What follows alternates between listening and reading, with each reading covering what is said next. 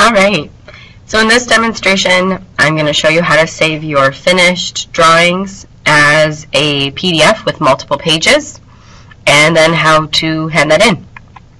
So at this point you should have all of your drawings done, drawings 1 to 6, and unlike me, you should have 6 tabs down here with drawing 1, 2, 3, 4, 5, 6, all done and dimensioned in order. So when your assignment's done, you'll have your views, the correct layers assigned, all of your dimensions put on, your notes, and your title block is filled out. And as you can see, my title block's not done. I still have to fill in the date and revision number. When you hand this in the first time, your assignment will always be revision 1. If you have to resubmit for any reason, then you would change it to revision 2 or 3 or whatever. And then your first sheet is going to say sheet, in this case 1 of 6. Your second sheet will see sheet 2 of 6, 3 of 6, like 6 of 6, that kind of thing. So once all your 6 pages are done and you have them in order, here I don't have them in order, so you'd have to move them around, you are going to export it as a PDF.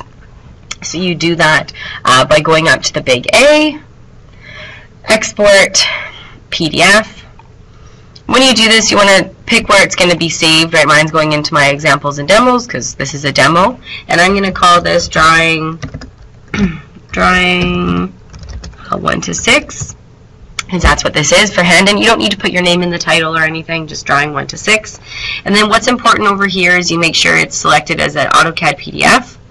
Also that it should default to this, and that you're not exporting just the current layout, you're exporting all of your layouts. So that's how you get all of your pages saved into one PDF.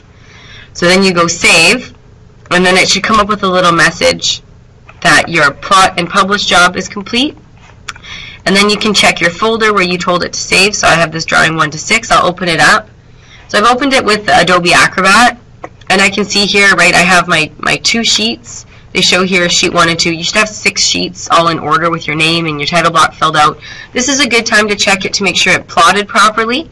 You don't have any borders jumping off the page. You don't have any errors, no missing layers. Everything is good. And what's cool about this, when I go to the layer feature, is I can see that you've done your layers properly, right? So if I turn off title block, your title block should go off. If I turn off hidden, your hidden line should go off. So this is how I can check that you've done your assignment properly. This is also where I'll mark your assignment. Is going to be in Adobe Acrobat.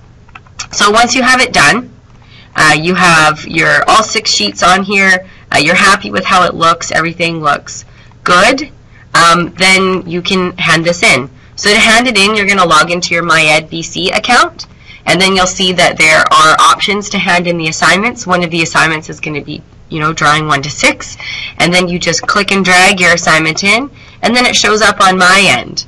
I actually see it right in my grading window. I can click your assignment and I can mark it, hand it back to you and put a mark into your MyEdBC account. So that's it. That's all you have to do. If you have any questions, please come ask me.